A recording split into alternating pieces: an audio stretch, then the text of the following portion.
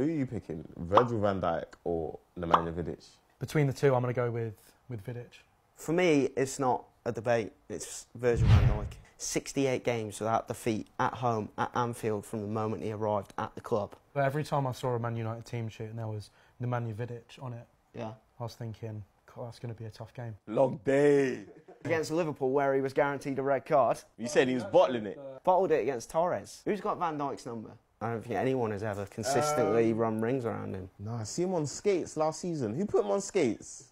Man was doing the splits, Macarena and limbo at once. Vidic played with Ferdinand, who was also an elite defender. Has Van Dijk played alongside another elite defender at any point in terms of his centre-back partner? Probably not. No, I think that his disciplinary record, I mean, I think it gave strikers the feel. There was that, bro, he don't care. Like, he will literally go through me. He don't care.